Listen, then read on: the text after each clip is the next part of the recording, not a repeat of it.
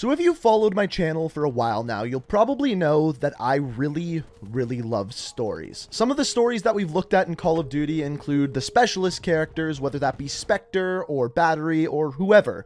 And then further from there, we went to bigger characters like Frank Woods or Alex Mason, and I love these stories. But one thing we've done this year that I've never done before is dive into the stories of the maps, looking at various things hidden throughout them and Easter eggs, and deciphering this story, this trail of breadcrumbs, if you will, that the developers have left for us. Now, one thing that I've done in the past is dive into Nuketown and looked at various Easter eggs throughout the different games, and those are pretty interesting. But as soon as Nuketown was released in Black Ops 4, I thought it was interesting because this map was unlike any other Nuketown we've ever seen before. And as it turns out, the backstory of this actually matches as well. The backstory in Black Ops 4's Nuketown is very different than any of the Nuketowns before. And to fully understand it, we actually have to dive in, going all the way back to Black Ops 1 to look at that story to decipher what Black Ops 4's Nuketown is all about. So without further ado, I give you the secret backstory of Black Ops 4's Nuketown. So the story of Nuketown begins in Black Ops 1, and in Black Ops 1, this little town was designed as a nuclear testing facility. In other words, a facility where they would shoot nukes at and see how things would react, various buildings, vehicles, that kind of thing. And what you may not know is that this map was actually designed after a scene in an Indiana Jones movie, where Harrison Ford stumbles along in the desert into an actual nuclear testing site, where he eventually winds up hiding in the refrigerator to survive a nuclear blast. And once you compare this scene with the original Nuketown, you can absolutely see the similarities. And then to further amplify the idea that this is a nuclear testing site, whenever a game ended in Black Ops 1, you could see a nuke go off and the little town get destroyed. Now moving forward to Black Ops 2, which takes place in 2025, the town kind of is now designed after a 1960s vibe, but is set in the future. It's kind of a weird mix between the two, kind of a retro futuristic vibe.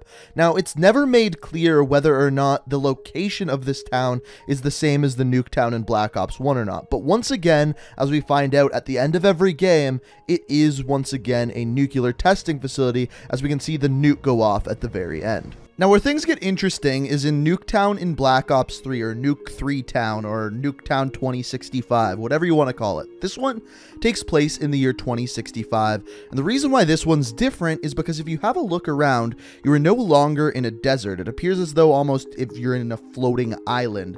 But as we find out through the lore of Black Ops 3, the reason for this is because all of the Black Ops 3 multiplayer maps actually take place in a simulation. Now, in this simulation, the maps seemingly take place after real-world situations that the soldiers known as specialists could actually get into, taking the idea of Nuketown from previous games and putting it into the simulation with a futuristic vibe. And even at the end of the game, when the nuke goes off, it doesn't appear as though a nuke is going off, but rather the simulation is actually unraveling, which would also kind of coincide with the events of Black Ops 3 single player as well.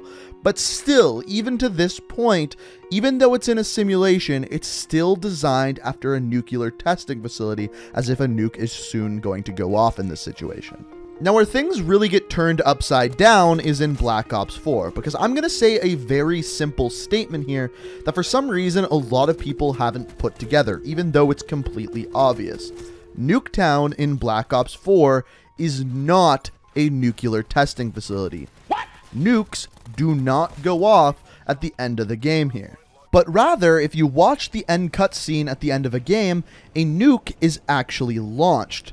This map is designed to look like a nuclear testing facility, but really it's a Russian launch facility during the Cold War. Now, looking around the map, there's plenty of evidence to support this. All the vehicles look like they're from the late 60s. On top of that, there is Russian writing literally all over the entire map, with lots of chalkboards hinting towards a nuclear launch device. On top of that, maps showing possible nuke launch locations. And on top of that, there's even a little bit of an Easter egg relating to the Russian heritage of this map, and that would be the mailboxes.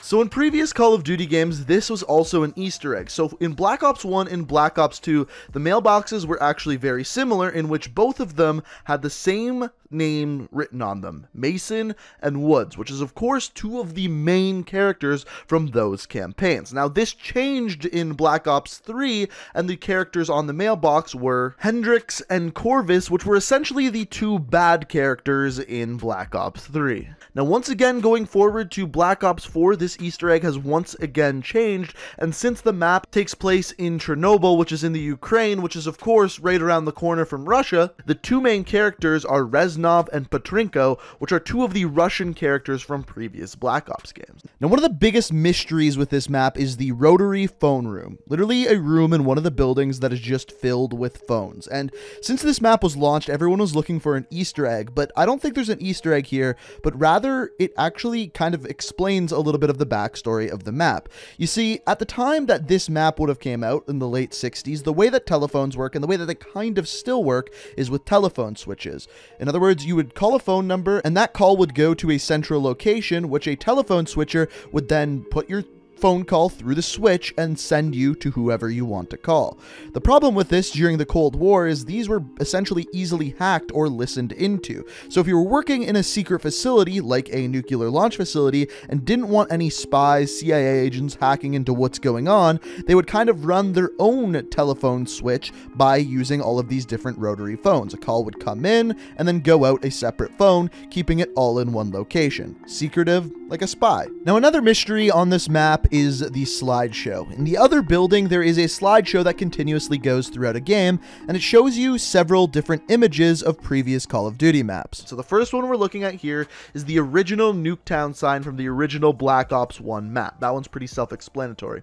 The next slide is an image of the original Nuketown map. The way you can tell is the nuke countdown timer is off in the distance on that tower in the picture. The next slide, this map you are looking at here is Yemen from Black Ops 2. After this, we have WMD from Black Ops 1, followed up by Launch from Black Ops 1. Then we have this map here. It's definitely the hardest to see out of all of them, but I believe it is Slums from Black Ops 2, and as we know, it is also in Black Ops 4. This next one here is an interesting one. It's actually a bird's eye view of the original Nuketown map from Black Ops 1. And then finally, the last image we have is of this deer. Now, this is the only image that is of a previous Call of Duty map, but what I can tell you is that this deer is actually on this Nuketown map across the other side, just outside of the boundaries. Now, there are two really interesting points to this slideshow. First of all, looking back on this since I originally made the video about the Easter eggs on this map, I just noticed that WMD was added into the game after this slideshow came out in Nuketown. So I'm betting that possibly we get both Yemen and Launch as future DLC maps in Black Ops 4. I mean, only time will tell, but I am putting in my prediction right now that Launch or Yemen is going to be in the next DLC. Mark my word, write this down, because I really think this prediction's right. Now, the other weird thing about this is most of the maps in this slideshow fit with the Cold War era. WMD, Launch, Nuketown, they all fit in that kind of time zone. However, Yemen does not. Yemen takes place in the future. And that brings us to the fact and the question as how are future specialist characters in the year 2045 playing in a Call of Duty map that takes place between 1960 and 1975? It doesn't make any sense unless this map takes place in the simulation. And that is where the story of this map comes in. You see, at the launch of Black Ops 4, they kind of announced in a very subtle way that this multiplayer was not going to take place in the simulation. And at launch, if you look at all of the maps, they fit with the storyline of Black Ops 4 and the specialist characters. Arsenal being the Deisler robotics facility, on top of that Frequency being the listening outpost, all of these maps fit into the Black Ops 4 universe. But as soon as Nuketown came out in December, the maps started to go off the wall, and it turns out that that is the point where the specialist characters started to operate within the simulation. This is actually supported by Torque's comic, where you see him getting out of the simulation, and this was actually released before Black Ops 4 came out. And as you can see from the various DLCs that have released since then, the maps have gone more and more off the wall since the release of Nuketown. This would also explain why in the Easter egg of Nuketown, when you shoot off all of the zombies' heads, the mannequins' heads, all of a sudden the nuke goes off, puts an explosion in the air, and the mannequins start dropping from the sky, something that would only be possible within the simulation. But ladies and gentlemen, that is the secret backstory of Nuketown in Black Ops 4.